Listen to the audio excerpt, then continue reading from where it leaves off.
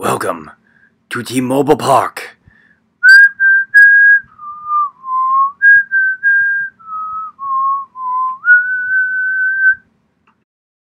This is T-Mobile Park, formerly known as Safeco Field, home of the Seattle Mariners Major League Baseball team.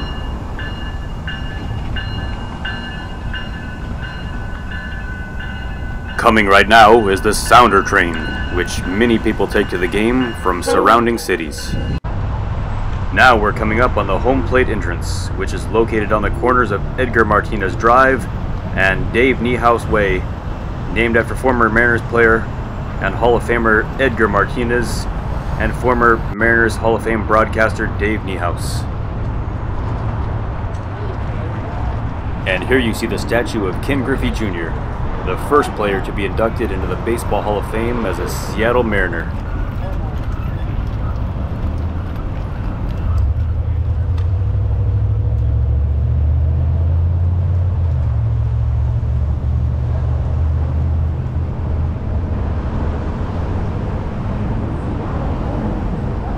And just down the way towards the right field gate is the second player to be inducted into the Baseball Hall of Fame as a Mariner, Edgar Martinez. And real soon, Ichiro Suzuki should be joining them.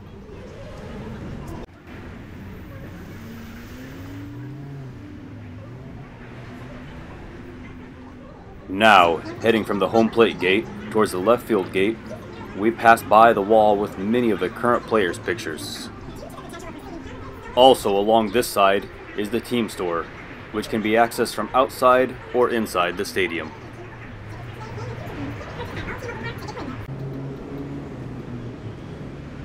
Now we get to the left field gate and the bronze mitt sculpture.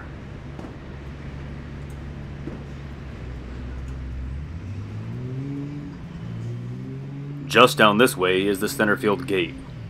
But let's come back to that. First, we will go over to the King Street Station and by Lumen Field, where the Seattle Seahawks NFL team plays. Then walk back here to see what it's like to approach the stadium from the opposite side. Here is King Street Station, where the Sounder and other passenger trains from all over the country will drop you off when you arrive in Seattle.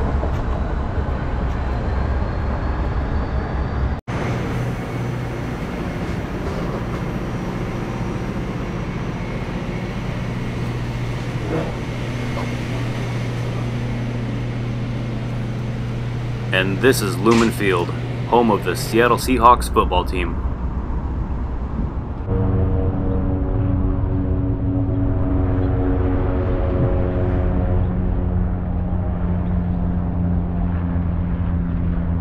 It was built on virtually the exact spot of the Seattle Mariners' old stadium, the Kingdome. And is now, of course, directly across the street from their current stadium, T-Mobile Park.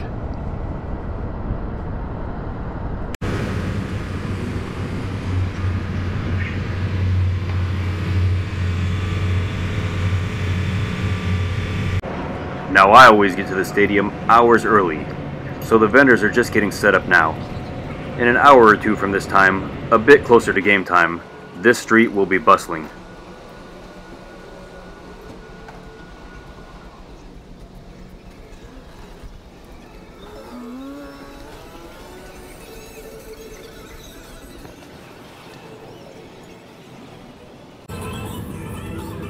Now we're back where we left off before, at the left field gate, walking towards the center field gate, which is where we will go in today. I typically like to go in at the center field gate because it opens a half an hour earlier than any other entrance.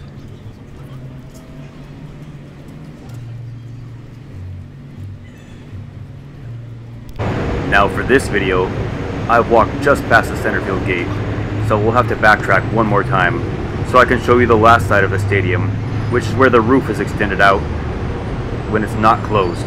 The trains heading to King Street Station pass right underneath of it. It always looks like a giant UFO to me when it's lit up at night.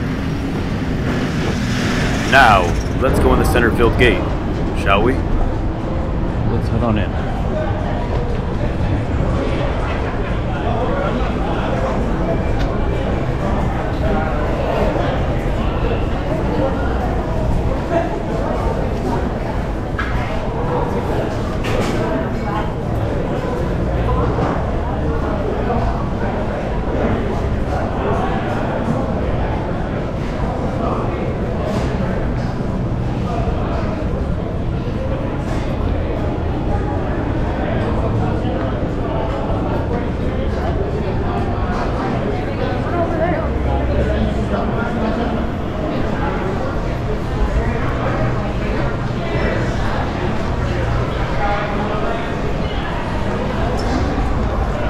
Here is one of several pictures we've already passed by of my all-time favorite pitcher, Mariners legend Randy Johnson.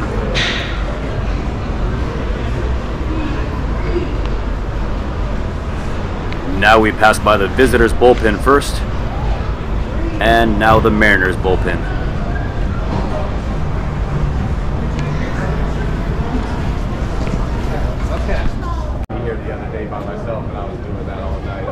In addition to getting to see the players hit and catch a little bit, other highlights of going early to batting practice are the chance to catch a baseball and to get autographs of some of the players. Here's Mariners pitcher Logan Gilbert signing autographs for fans in right field. I've filmed this video over the course of numerous games. As you can see, T-Mobile Park has a retractable roof. So, on sunny, good weather days, it's an open-air stadium.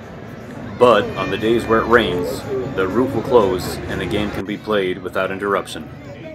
Here, the mascot, the Mariner Moose, greets fans. And now, it's game time, so play ball!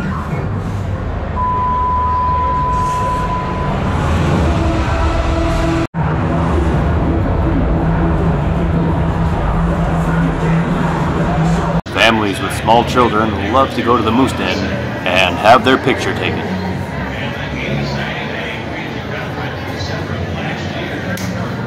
These stairs lead up to the Hit It Here Cafe, and over here you see the statue of Mariners Hall of Fame broadcaster Dave Niehaus.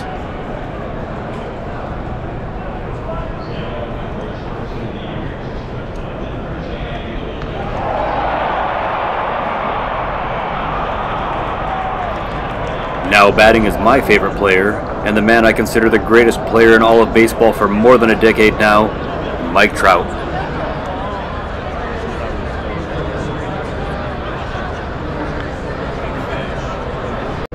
And here the Mariners turn a double play on Japanese superstar Shohei Ohtani.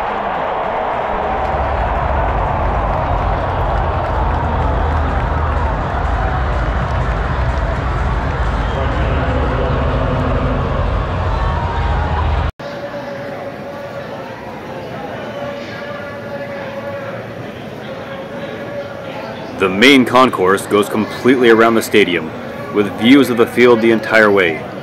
So you can be up getting food and still not missing the game.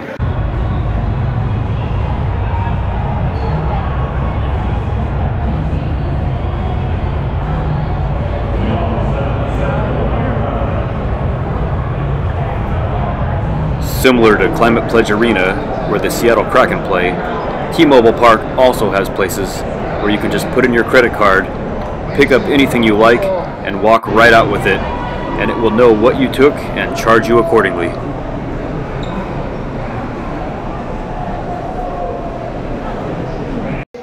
Out in center field is a little party deck area where people like to drink alcohol and mingle while they watch the game. They have a DJ going out there as well.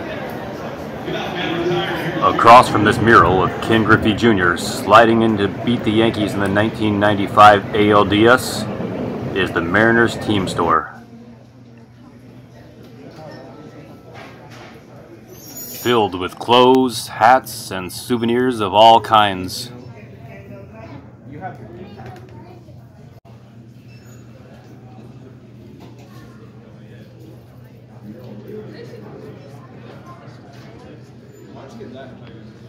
Another interesting stop is the Mariners Hall of Fame.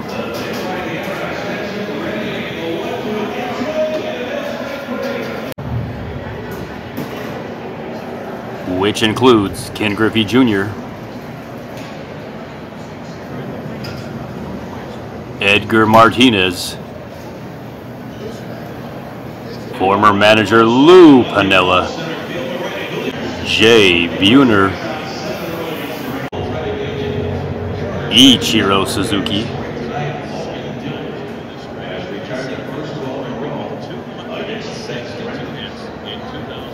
Not seen here are a few others, such as Alvin Davis and Jamie Moyer. But who doesn't need their picture taken looking like they're robbing a home run?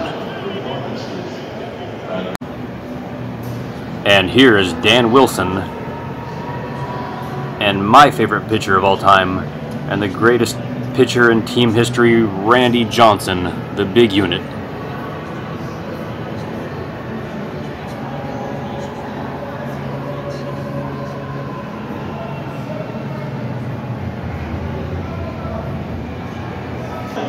Hall of Fame broadcaster Dave Niehaus.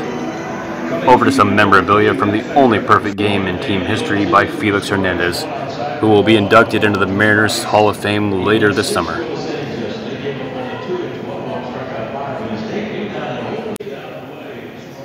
Here is a ball from the first Mariners game ever played in 1977, and a dugout bench from the Kingdome, where the Mariners played from 1977 until 1999.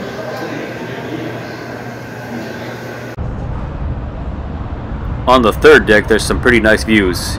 You see Lumen Field where the Seahawks play across the way, and Puget Sound over here. There's a place for kids to play catch up here. Mariners 2 runs, just 2 hits, no errors. Angels 1 run, 5 hits, and 1 error.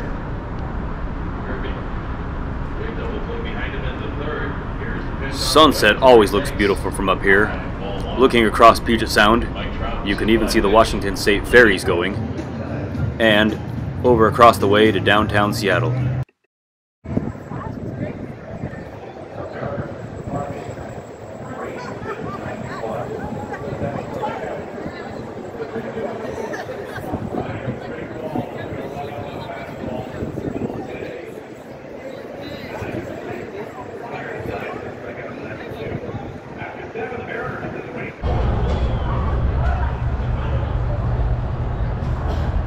Here are some oversized postcards.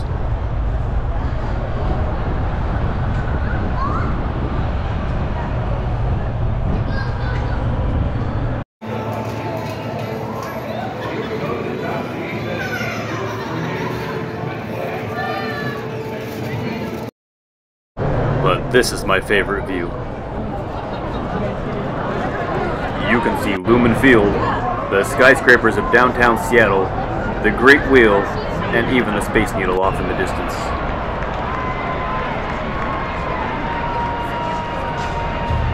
You'll notice there's quite a few empty seats, and a lot of that has to do with the fact that it's early April, and it's been unusually cold, and these games are on school nights. In a month or two, when the weather gets warmer and school is out, attendance will definitely increase.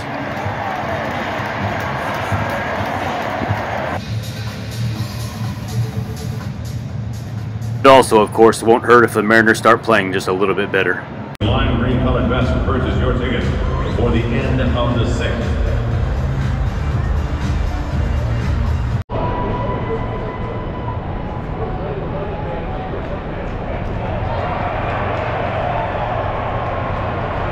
With the roof open, and with the roof closed.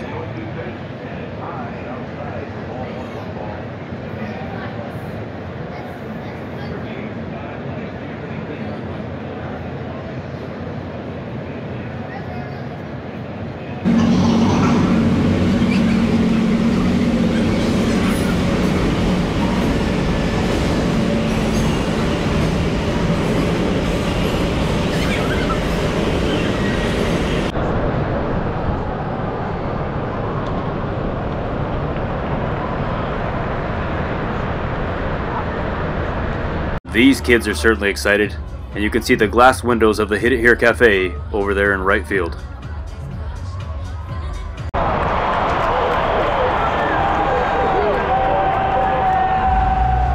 And this foul ball hit into the stands will be another souvenir for a fan.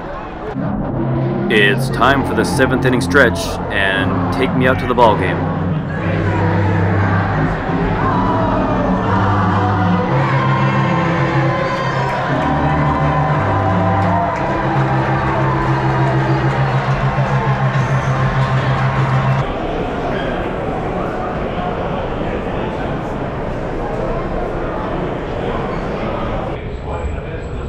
Back to the third deck, and the view looks even more beautiful lit up at night.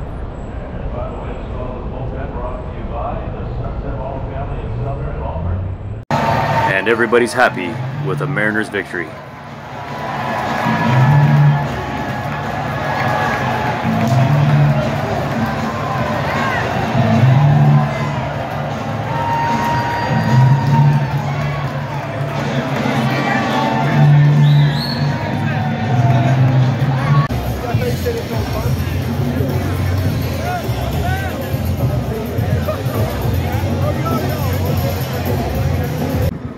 Signing out from T-Mobile Park in Seattle.